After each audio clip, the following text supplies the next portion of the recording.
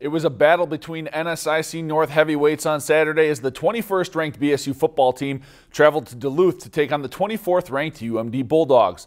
UMD had won 14 straight against BSU heading into Saturday and 24 out of 25 against them at home. But the Beavs look to change that over the weekend. Pick things up in the second half. Bulldogs leading by 17. UMD's Blake Bofferding takes the handoff and turns on the Jets, 22 yards for the score. UMD goes up by 24. But then the Beavers started to chip away. Jordan Hine connects with Blake Holder here for the 60-yard TD as Holder hurdles the defender and finds the end zone. Then Brady Schmidt splits the safeties. Hine finds him in the middle of the field for the 90-yard pitch and catch for the score.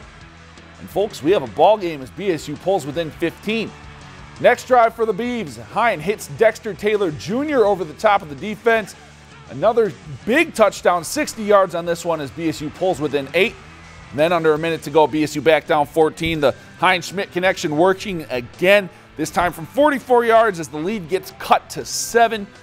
But the ensuing onside kick would go out of bounds as UMD would take over.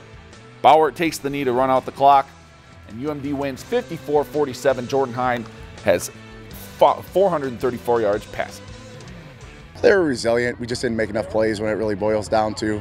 First half, we didn't play very well, any three phase, and then we really played extremely hard. Just didn't make plays when it really counted in certain aspects of the game. Just like any week, we put ourselves in position to win a game, which we did at the end of the game, and now we got to bounce back and get ready and be 1-0 next week. We just have to play better. We got to, catch, throw, tackle, all those things. And that's really what it comes down to. It's a really basic game when you really think about it, and that's what we have to get back to doing.